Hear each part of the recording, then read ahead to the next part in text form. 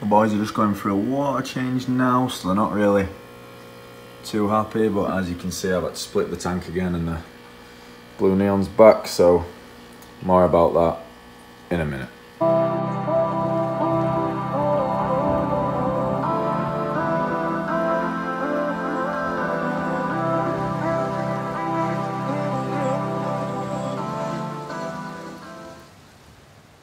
So this video is meant to be about the blue neon and why I moved him back to the 20 gallon, and I'll touch on that a little bit, but this is the start of a rant, so if you want to stay tuned you can, if not you can click off now. But you spend so much time and so much energy and so much money making your fish tanks look like this and keeping your fish healthy, and then this happens.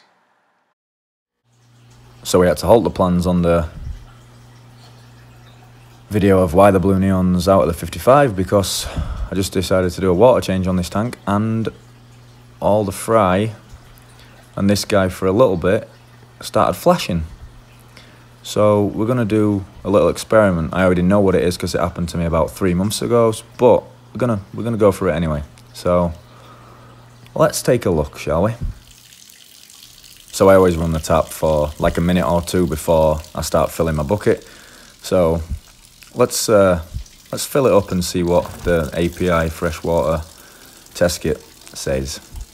So here you can see it pretty clearly. It's definitely nowhere near zero. Probably somewhere in between the 0.50 and 1 parts per million. So I essentially just dumped that straight into my tank with all my fry. So so annoyed. So yeah, enjoy that, fellas. What a absolute joke. All the water companies talk about clean water and everything like that. Yeah, enjoy that ammonia. A second time in 3 months. This is ridiculous. So now I've got loads of fry with pinned fins, and they just don't look good, do they? We're gonna have to keep checking this guy out to move him out of the 55 the other week, because they just weren't showing the same coloration. He looks to be doing alright, but I don't know. So with increased aeration in the tank, we've got that filter filled with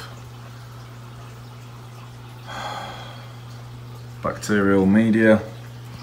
We've got that sponge filter that's been running in this tank for, I mean, at least a year, so hopefully that'll help a little bit with the ammonia, and we'll try and do a water change and check it tomorrow and see if I can do one. I don't know, maybe they did a flush today at the plant, who knows, but I mean, this is, you spend so much time, look at that one, you spend so much time trying to grow out fish to sell them, and then something like this happens that's beyond your control, like, unbelievable. So anyway guys, that's the rant over. Hopefully these fish can stick it out and deal with the high levels of ammonia for a little bit, and then we can figure out what to do. Hopefully we can do a water change on the tank tomorrow and suss it out from there, but we've done all we can, increased aeration and all that good stuff, so we'll see what happens. This video was originally meant to be just for that guy there. I decided to move him out of the 55 gallon just because he weren't showing the same coloration as he does in a breeder tank or in a little part of the tank by himself. He's actually looking good right now, hopefully that stays.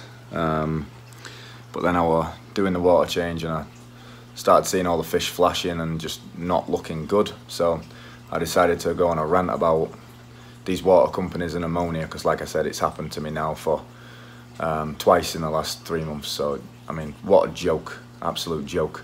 We're here in Pittsburgh, Pennsylvania. Let us know in what part of the country you've experienced these problems and what you did to combat it, because I'm hoping these guys survive. We did start doing a water change on this tank as well, but we since rescheduled it for another time. But these guys are looking good. The blue neons that I've got in there are putting some size on. My Star Sapphire is also putting some size on. I'm really happy about that. Dragon Blood's looking awesome. Sunshine's looking like a beast as usual. So yeah, these guys will be fine. and hopefully I'll get to do a water change tomorrow. But since I moved in, this guy for the most part is looking really good, and I'm making some changes in the 55, selling some of the bigger fish, and I'm even debating making it a blue neon colony. That'll probably be happening sooner rather than later. That way you can just be the main male boss in there. But yeah, wish me luck. If you've got any hints or tips, leave them in the comment, and we'll hopefully give you an update on these guys, and hopefully it'll be good news rather than bad news, although there is one down there that's not looking too hot, so we'll see what happens. Anyway guys, thanks for tuning in and listening to my rant.